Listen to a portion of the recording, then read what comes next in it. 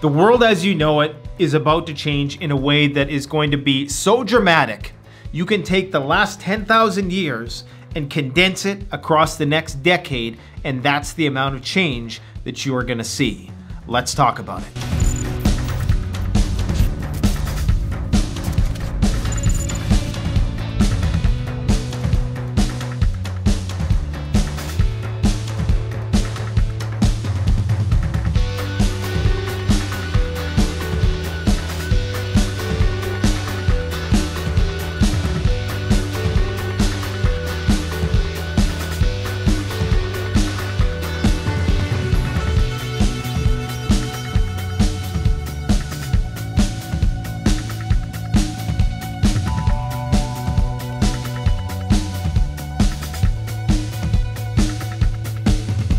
Okay guys, we need to talk because there's a lot of ignorant people walking around out there who have no idea what's coming. And I'm talking no idea. And I'm not just talking about preppers, I'm talking about normies. The people who are, enamored with tech. They have no idea what's coming. So you gotta stick with me so I can explain myself to you today. Because I go on social media every once in a while and I talk to people, okay?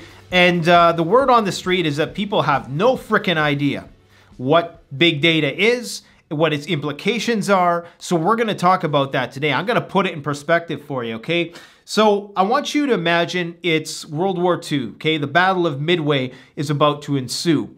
And the Americans were able to decipher some code which intercepted a Japanese comms, which notified them as to where the battleships were, okay, where the flotilla, whatever you want to call it, was in the ocean. Now, had they not had that information, there's a good chance that they would have maybe not been defeated, but there was a good chance that it would not have been such a one-sided victory. Now, that was just one data point of information which practically determined the course of the war in the Pacific from that point forward. Now, the same can be said with the code breaking and the German U-boats and all that stuff that was going on in the Atlantic Ocean. Similar things, okay? One data point of information is what turned the tides. Now, I want you to take one data point and I want you to multiply that data point by 1,000. And then I want you to multiply it by 1 million and then a trillion. And then I want you to multiply it by another trillion every year after year. Then I want you to imagine a learning algorithm which crawls and analyzes all these data points to make perfect sense of it, to be able to extract all these different types of weird patterns and trends in human behavior. That is what you are up against. You are up against something which is a bazillion times more powerful than that one data point. And most people simply don't understand it. You just think that you're uploading photos to social media. Most people don't understand the sheer amount of information which is being accumulated about you right now. I just realized I should probably go cyberpunk for this video. We're gonna put up the hoodie like that. This is a hunting sweater. Even put up the scent protection. This is actually a really good hunting sweater by Under Armour. I guess they get a free plug. Doesn't make noise, moisture wicking, all that good stuff. Put on the shades too. Oh, shades are gonna fog up. To hell with this, let's just keep the hood. So anyways, the digital trail that you leave is so deep and so complex and intricate that we are going to reach a point in the next few years where people are going to finally realize what has happened. Listen, if you are on a platform and the service is free, you are the product. Repeat after me. If the service is free, the product is me. If the service is free, the product is me.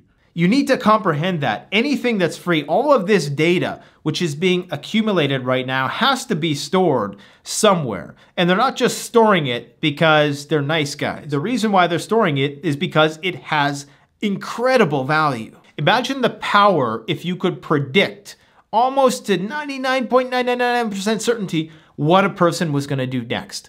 Okay, imagine that. Now, on average, and this is a stat from a couple of years ago, the average person uploads, I think it's like 2 megabits per second every day in data.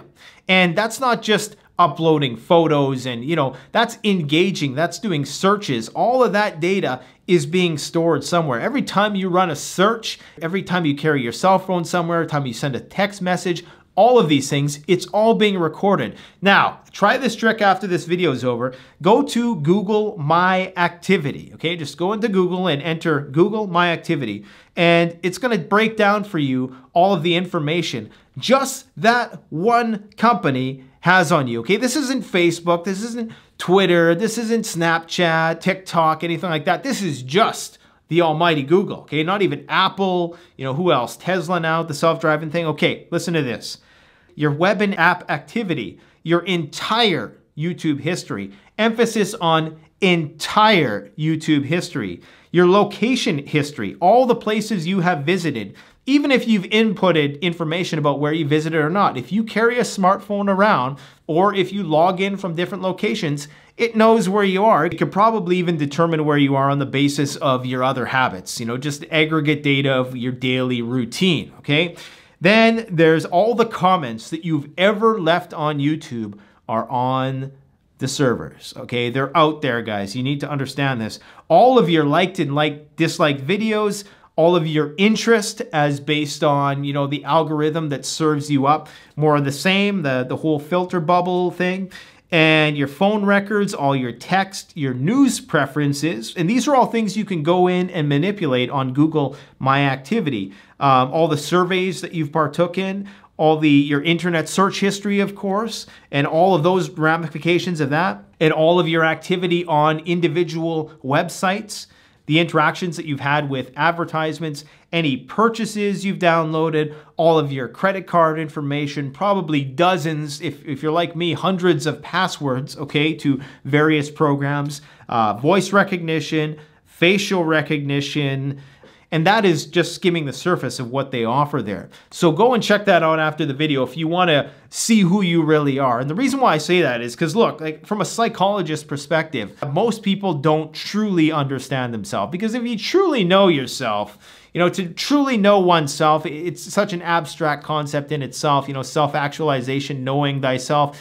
It's a very difficult thing for anybody to truly achieve. And even the most successful and ethical amongst us, the Mother Teresas, even they, don't truly have self-awareness 24/7. Maybe they get glimpses of it every once in a while. But we're talking about data that knows you better than you know yourself, that knows what you're going to do in 2 hours before you even get there, because based on what you've done in the past, and then of course you add, smart technology, which is going to be more and more invasive as time goes on. So we are only scratching the surface. This is only the beginning. If you think this is a lot of information, this is nothing compared to what is coming. This is just the zygote phase of all of this. And this is why I get a little upset when I hear preppers not understand the simple concept that the pen is mightier than the sword. Look who got canceled after this election. I mean, think about the power of that. I've talked about that on this channel before. The power of that. Look, you can go around and you can LARP in the woods with your AR-15, and I'm not, poking fun at anybody in particular, but I'm just saying, if you don't understand big data, if you don't understand big tech, then you are going to be left behind. You're not going to be able to navigate the world that is coming. So you need to be able to, number one, accept that this is happening, not accept it in the sense that you need to, concede all of your information to big tech, but just have an awareness and a respect for the power here. We are talking about something 1 trillion times more powerful than the code that was able to win the Battle of Midway here. We're talking about that trillions of times over and analyzed by a super intelligent computer. That's what we are talking about here. So the only way you are going to be able to navigate this world is if you understand the jargon, is if you understand tech. You need to educate yourself about these things. It doesn't matter if you're off-grid, living in the wilderness. That's great. That's what I aspire to do. That's what I think that a lot of us should try to do to the best of our capability, if that's obviously something you want to do. But that doesn't mean you can just be ignorant to this type of thing that's out there. Another way to conceptualize this is this, and I don't know how true this is, but the amount of data produced in the last few years alone, I think the stat I heard was 2, but I'm going to say a few because I'm going to be conservative. I don't want to be hyperbolic, but I'm pretty sure this is accurate. The amount of data produced in the last few years is greater than all of the data produced in the 10,000 years of human history prior to that. Okay? Now that's doubling every few years. And it's going to reach an exponential inflection point as this technology, these sensors, this smart dust becomes more ubiquitous. And you need to understand that everything that you do is being converted into a number, into a bigger data point. And as time goes on, day after day, the algorithm gets smarter and smarter and smarter. And arguably, we as a civilization get dumber and dumber and dumber and dumber. Yes, let's all make references to the movie Idiocracy in the comment section. Great movie, really the most prescient movie I think I've probably ever seen, besides Demolition Man, which seems to be coming true in a lot of ways as well. So a lot of preppers or traditionalist people seem to come at this from one of two ways. They seem to think that, it's not a big deal, and you know, I got my AR, I'll be able to take on anything that comes, even if it is in the form of a Boston Dynamics robot, which is fully autonomous and has like these drones that pop out of its shoulders and shoot laser beams at you or whatever the heck. Sounds crazy, but guess what? It ain't too crazy, because the whole drone revolution is gonna be kicked up a notch in the next few years too, guys. I'm telling, listen, you gotta take this shit seriously. This is not science fiction, okay? So there's that person. Then there's the other more technophobic type prepper who just doesn't want to get involved with technology at all. And I'm telling you, you don't want to be left in the dust. Now, then there's the normies, okay, who jump on this tech and just, you know, are completely oblivious in the same way that this is a dangerous amount of data. You know, we're always hearing about big data, but a lot of people don't really have a mental benchmark to understand the true power of big data until it bites you in the ass someday, and it's going to. So at this point in time, there's two things. We're relying on the goodwill of big tech, and we're also relying on the innovation of techies, of these cyberpunks. And that's why the whole cyberpunk thing is important for preparedness, because it's those people who are going to be able to, like, you can't asymmetrically go against something. It's like trying to shoot a virus, okay? You can't shoot a virus. If you do, yeah, the virus is gonna die, but so is the person you're trying to save, okay? So you can't approach this problem like it's a nail and you're a hammer. This is gonna require a more surgically precise set of tools to tackle this problem, which makes me want to get into coding or want to get into some sort of computer stuff, because that really is where the future is at. And I'm talking, this is gonna be so accelerated now in the next 5 years. It's my belief that in the next 2 years, possibly 18 months, the artificial intelligence and machine learning, there's gonna be some massive breakthrough there, okay? Because you have all of these different discoveries converging right now, and they all kind of feed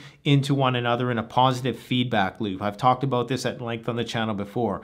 But in the next 18 months to 24 months, we are gonna see something so game-changing, so revolutionary, that you're gonna look at your smartphone and you're gonna be like, what the hell is this? Okay, because we haven't really had, since the invention of the smartphone, it hasn't really changed that much. The smartphone is still practically the same tool as it was back in 2008, and we're all the same tools for using it, right? So get ready, guys. Prepare yourself. Go off-grid, but use the grid to get off grid. And absolutely do not underestimate the sheer power of big data and the power of the nerds. The pen is mightier than the sword. It's great to have a stockpile of ammunition for self-defense and hunting purposes if the shit hits the fan. Absolutely. Abso-frickin-lutely. That's like day one stuff, okay? But above and beyond that, you need to prepare for the tech dystopia, the possibility for tech dystopia for AI gone awry, or for the wielders of AI. Because remember what Vladimir Putin said. He said that whoever creates artificial intelligence first will rule the world forever, basically. Because for a variety of reasons that we're not going to get into, but whoever wins that race, it's winner takes all. Okay, I'm going to leave you with one more thought today. There was a guy who did a documentary called We Live in Public. He was one of the .com millionaires, okay, in the year 2000. And a very, very prophetic documentary. Basically predicted social media to a T. Okay, this guy was doing live streaming of his life in the year 1999, before most people even knew what the internet really was or what its capabilities were. He predicts that we have about 3 or 4 years before full-on turnkey totalitarianism kicks in. I don't know what the implications of that are, but basically, as he claims, it's going to be like we walk into a cage and we can never, ever get out again. And we're currently building this cage around us. Now, granted, he's fairly eccentric, and I think he's probably somewhat lost his mind since then. And some people would argue he had lost his mind then. But sometimes, you know, it takes a crazy person to predict the future. So I'm going to post some links to We Live in Public, and I'll post a link to his actual speech or talk that he gave, which, to be quite honest, it really wasn't that good. But because his predictions about social media have been so accurate in the past, I'm definitely listening to what he has to say. I'm not saying that I'm rolling with it and I'm banking on us all living in a brave new world of 1984 in 3 or 4 years, but it's worth listening to anyways. So check it out. Thanks for watching. Don't forget to like, comment, subscribe. If you enjoy the video, don't forget, guys, you are humanity's only hope. You are the resistance.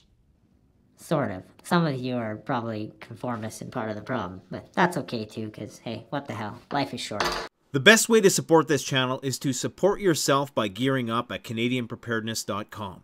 Your one-stop shop for premium, high-quality, brand-name products that have been tried and tested by myself and other YouTube gear reviewers. My subscribers save 10% off by using the coupon code SURVIVALPREPPER. All one word in all caps.